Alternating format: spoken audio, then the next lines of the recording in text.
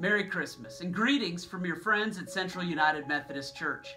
My name is Micah, and we are so excited about the week of worship that lies before us as we prepare to celebrate the birth of Jesus Christ. It's been an unbelievable Advent so far already at Central. We've taken countless shoes to Emerald Avenue Youth Foundation in downtown Knoxville. We've supported the ministry of Holston Home for Children in Greenville, Tennessee. We've done work with prisoners and families through the Angel Tree Ministry, and now it's time to prepare our house, our hearts, and our homes for the birth of Christ. There's a lot of exciting things to happen, but rather than me tell you about this Advent and Christmas worship here at Central, I'd rather my friends tell you all about it. Merry Christmas from Central United Methodist Church. We want to invite you to one of our Christmas Eve services. Our family service is at 4 o'clock, with candles and a great story for families.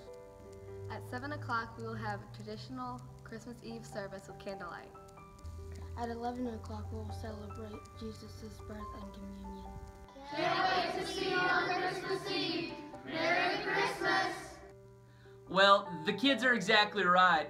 It's going to be an exciting night of worship when we celebrate the birth of Christ on Christmas Eve with worship at 4, 7, and 11. There will be communion and candlelights in all of the services, either during the service or following the service. I hope you'll make it a point to come to one of these services.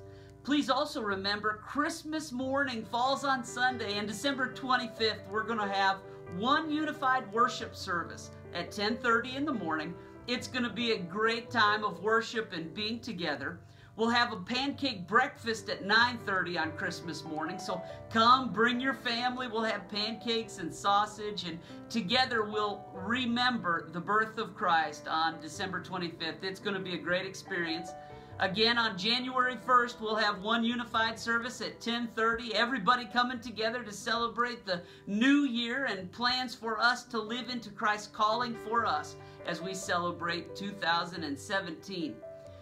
Most of all, friends, Christmas is a time where we experience the great love of Christ. So find time, spend time with Him. Come and be a part with us. And remember, Emmanuel, God is with us. Merry Christmas. We'll see you real soon.